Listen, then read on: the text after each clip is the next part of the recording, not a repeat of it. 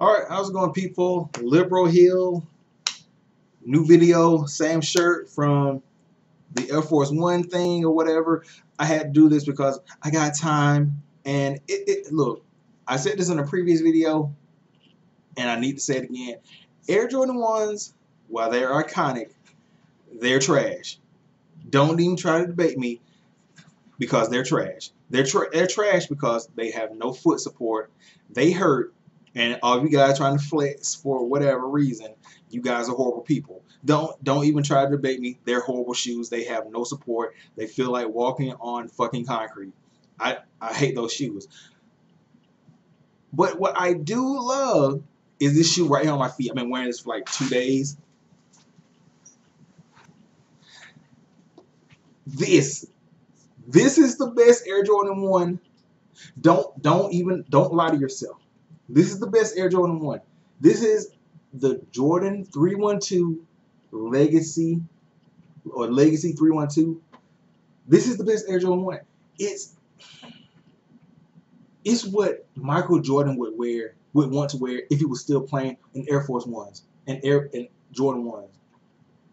Not only does it have like the silhouette of the Jordan 1, it has the look at this. It has the Jordan 3 support. I'm walking on this. I swear it's like walking on a cloud. I know Jordan 3s are comfortable, so why not combine the two? This is awesome. This is gonna be a short video, but look, if you're sleeping on a 312, you like Jordan 1s, first of all, that point is just highly ridiculous. I hate the Jordan 312, but you like the Jordan 1? It doesn't even make any sense. They're the same. It's the same shoe, but with support.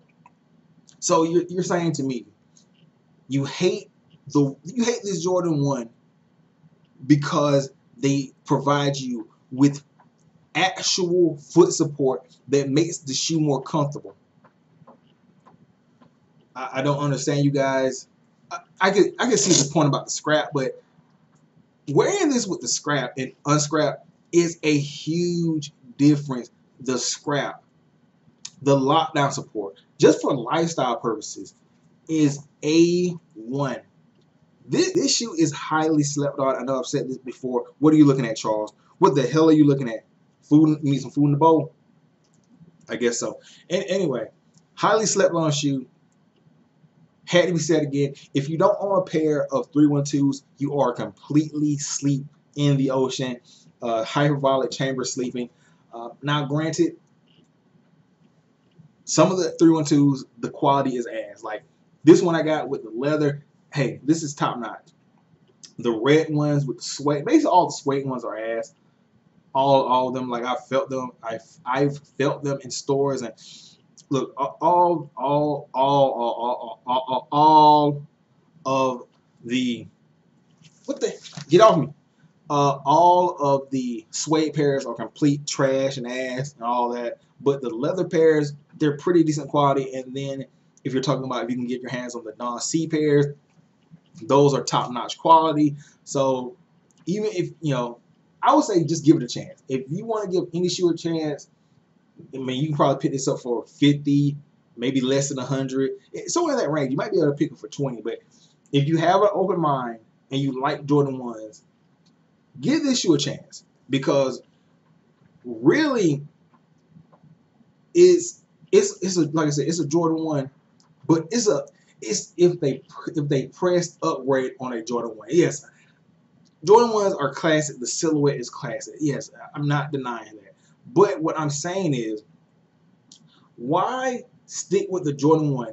Maybe it doesn't bother you. Maybe having your feet hurt and just walking straight on concrete doesn't bother you. Maybe that whatever midsole is made of doesn't bother you. Maybe that's not a problem for you. But for the people like me who have flat feet or have foot problems, but you still want to enjoy the silhouette of the Jordan 1, the 312 is for you, because you're getting much needed support. That look, let's be honest. The Jordan 1 released when in 1985, and when did the 3 come out? So of course the technology is better and